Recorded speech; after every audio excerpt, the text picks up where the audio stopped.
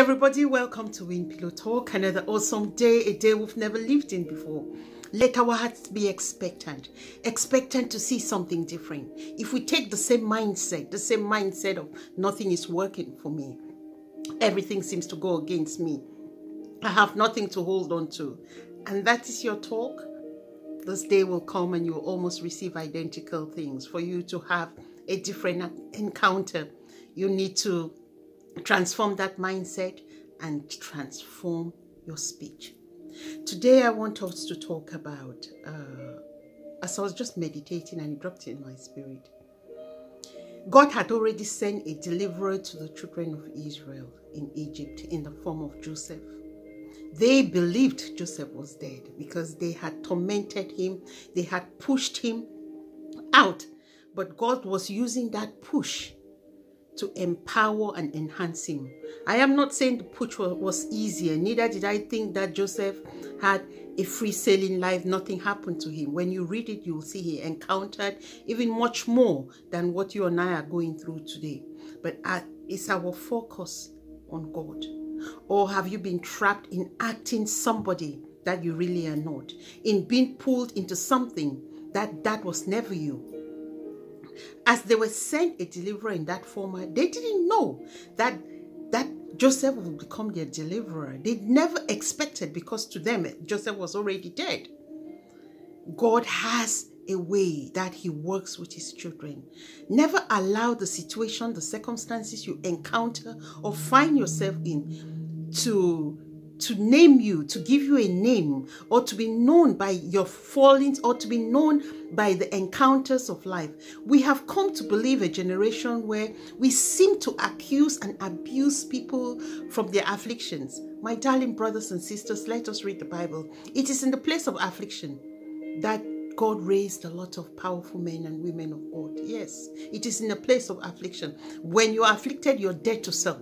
And you start walking and living for Christ. And Christ is able to use you. Because we were reminded that the only three spirits by Peter, that the only three spirits in this world, three powerful spirits that control the world: the lust of the flesh, the lust of the eyes, and the prides of life. And Christ was tested in every single one of those areas of life. Yes, in the wilderness, those who want references, go and read Matthew 4. In the all the Gospels carried the wilderness. Satan came.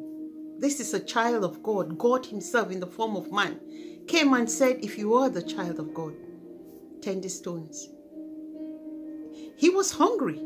He would have turned the stones. Some of us would have wanted to prove something to somebody. But he said, no, man shall not live by bread alone.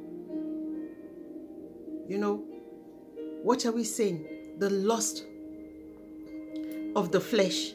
Yes, the flesh desires the food. Yes, the flesh wants what is desiring to have. It is not in all cases that the flesh desiring something that will make you end up in sin, or will make you end up in hell, that you give into. It will entrap you.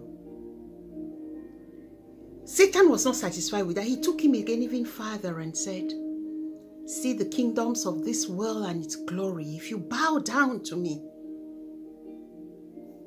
I'll give it to you.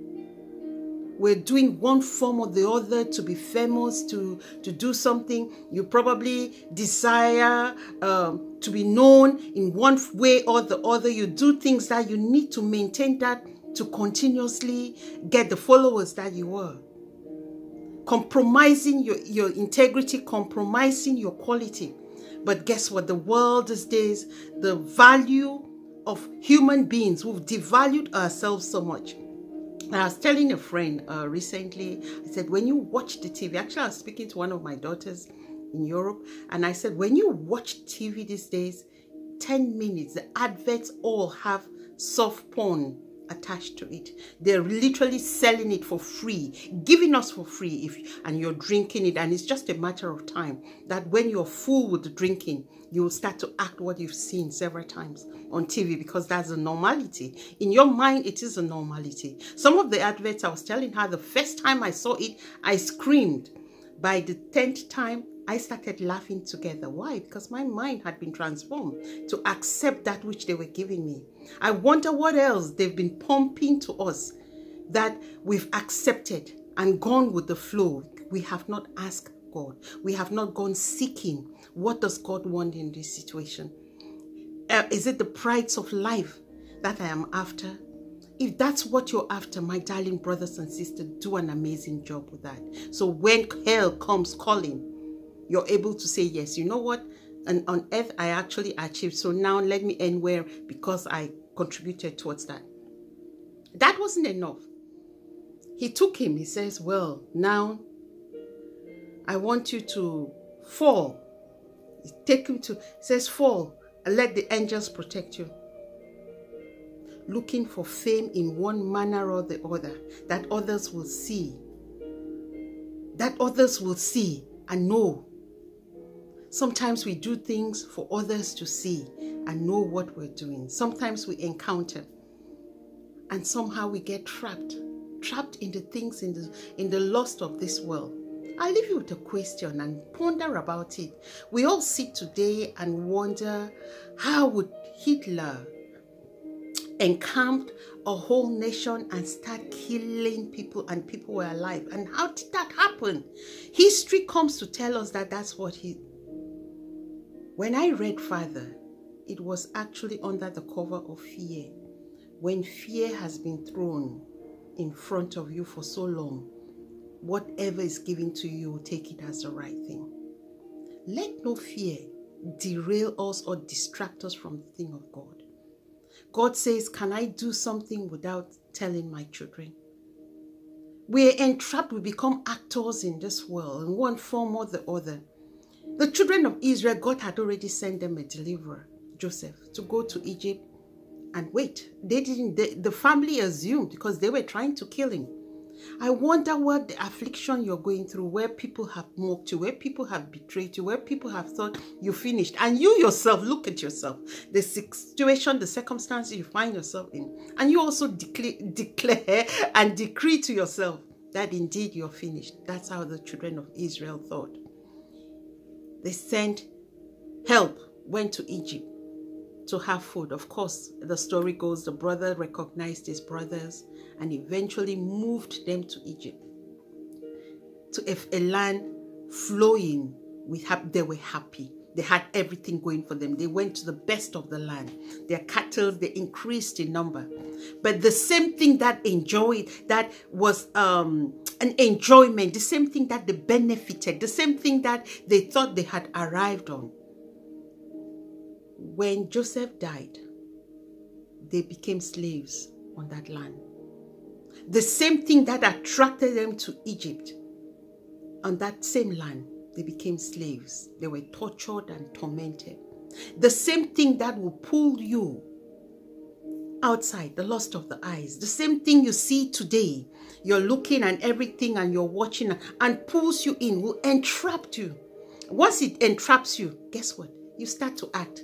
You become an actor with no script. You become an actor on your own, trapped in a prison and acting as though everything is well. But those sitting from the outside can watch your acting skills and smile. If you're a child of God, what you do is smile.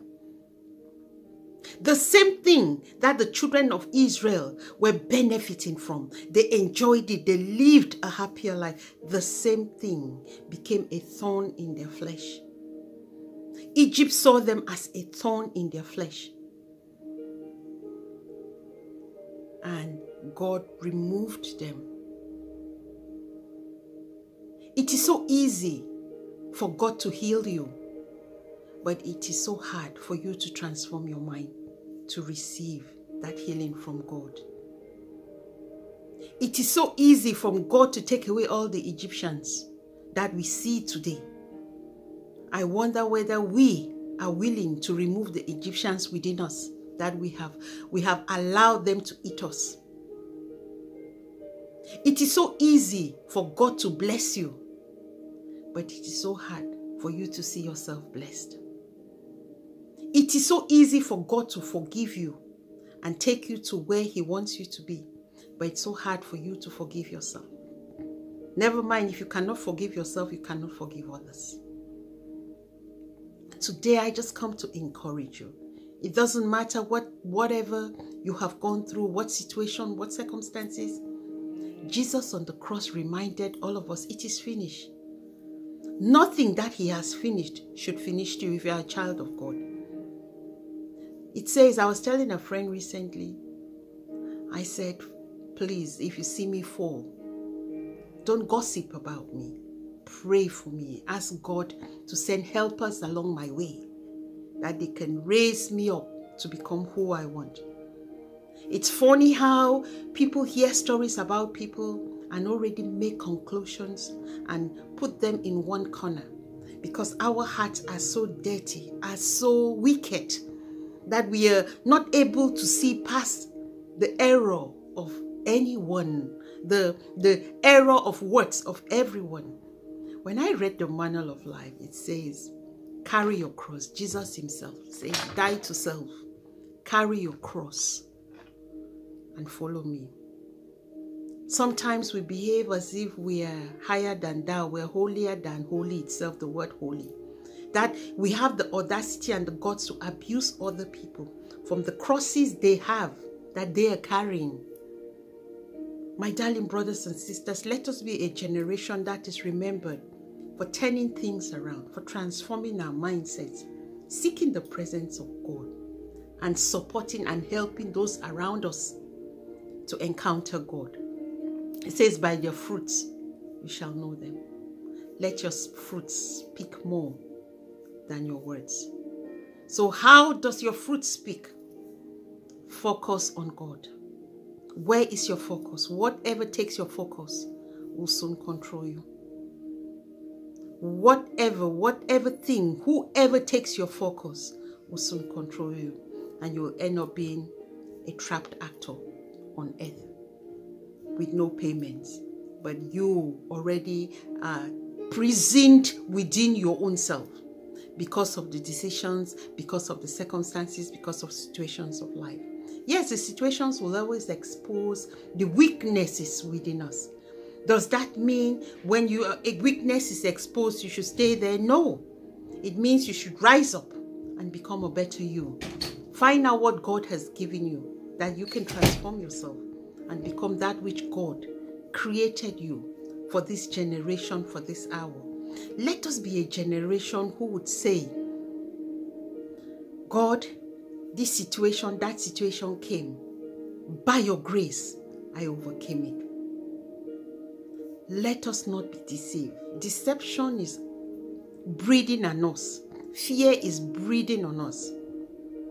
Arise in the name of Jesus and shine for God, not for man, not for woman, not for nation. When you shine for God, every other thing will take its place in your life. I remember, I'll leave you with this. My friends and I are discussing actually the book of Daniel. And I saw how one man who had no name, who was not called a man, an apostle, a bishop, an archbishop, anything. He was just called Daniel. How he liberated a people that were not even thinking about him. How he stood, and even those around him were conniving and planning to make him sin. And the question was, he could only sin. The only way you can make him sin against his God. But he was also prepared to give his life for Christ. So nothing could make him sin. Not the world, not the systems of the world, not even the things we're following. When we start to meditate on who God is for you, and why you are here at this hour, at this time. Look around you. See how far we have come. Don't fall. Don't fall for the trick of the devil, my darling brothers and sisters. Be strong and look up to him, the author and finisher.